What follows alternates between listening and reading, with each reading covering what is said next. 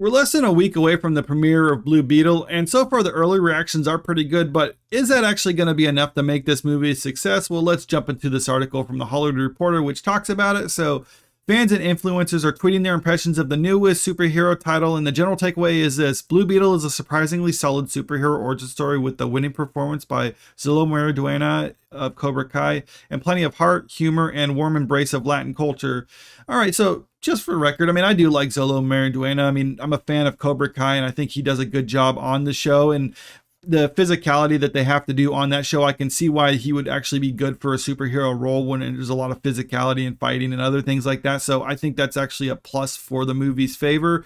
One of the biggest sticking points about this is also the director, though. I mean, that, at least that's a, I mean, that's an issue with this, because early on he did kind of attack fans who were criticizing some of the things in the early trailer, and then he's since had to try to walk that back and play nice about it, but that's also not a good look when you are actually openly attacking fans and mocking fans of superhero movies.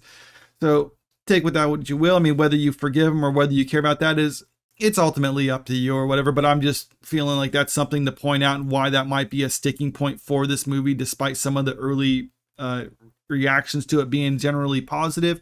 And also the other 800-pound gorilla in the room is just the fact that a lot of people aren't sure about the future of this movie with DC, because when this movie was announced, it was supposed to be like part of the dceu, which is like all these team up movies, and this is going to be another character. Well, now since James Gunn and Peter Safran took over, that future is uncertain, and a lot of people are wondering, is this just going to be a one-off thing? And by all intents and purposes, it could, quite possibly could be.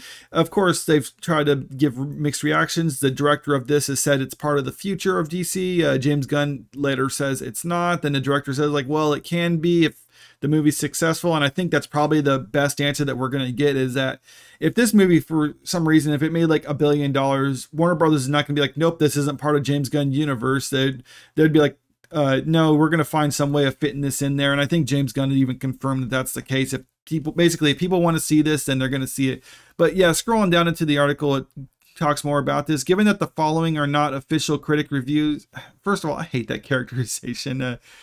They should be taken with some skepticism, as first reactions tend to skew positive. I mean, I think fan reactions are more important than critic reactions. At least that's my opinion, because I mean, a fan reaction is going to dictate whether a movie is successful. I mean, that's not necessarily going to dictate whether a movie is good, because a movie can be good and not make any money, and a movie can be bad and make all the money in the world. So, but I mean, if I'm talking about the success of the movie, not necessarily the quality of it.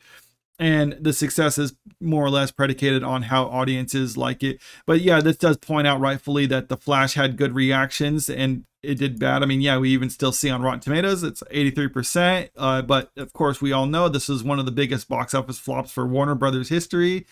And I think it was like, last I checked, it was like $250–300 million at a loss for the company. So again, just because it had positive reactions to it and people seem to like it doesn't mean it's actually going to be successful. I mean, maybe you just get people who really love it and will praise it. But what you could have is just apathy entirely, where people just don't care enough even to go see it to give it a bad review, or even go on here to give it a bad review. I'm not saying that's the case with Blue Beetle, but I'm just saying positive reactions aren't necessarily everything. And another sticking point with this that could turn off a lot of people is just a lot of these praises that are coming from it that you see cited in this article. I'm not going to read them all. You can pause the video if you want to read them more in depth. But what's happening is a lot of them are talking about the Latino culture and stuff with this, which I think that's fine. I actually like the idea that if you're going to have a superhero, if you want to have a Latino superhero, then make an original character who's of that origin. That's better than trying to race swap or gender swap characters and stuff, how they've done for other things. I've always said, like, if you want to have a character to represent this group, then create an original character, and that's what they've done with Blue Beetle. The problem, though, is when you have a character who that's a big part of their identity, then it might be alienating, because when you had superheroes in the past, they tried to have like more universal appeal. Like Superman, for instance, was literally just trying, I mean, yeah, he was a white guy, but he was just trying to be like more universally appealing and have more universal values or whatever. If you try to steep it too much in a particular culture or group, then it might seem alienating to some people, and that might be a turn off for some. But I mean, at the same time, we did see Barbie, though, that was strictly just trying to cater to the female demographic, and it was successful. So I trying to find a movie that's catering to the Latino demographic, it might be equally successful. Who knows? Or it might not. But I mean, like I said, I actually appreciate the effort, though, with this. But again, like these early reactions, I'm wondering if it's actually going to play into the box office performance of it, because we did get the early projections. I mean, this was the earliest ones from back in June, I believe. And it said it's about 12 to 17 million, which is a pretty low box office take for an opening of a movie of this size. I mean, this probably needs to make around $400-500 million in order to be considered a success. I think it's more around the 4 range, because I think this was a fairly cheaper one. And then since then, it's actually been revised. This was from just a few days ago, and it says a $30 million opening. So that's quite a bit better. But even then, that's still a pretty low amount unless this movie really does have legs underneath it.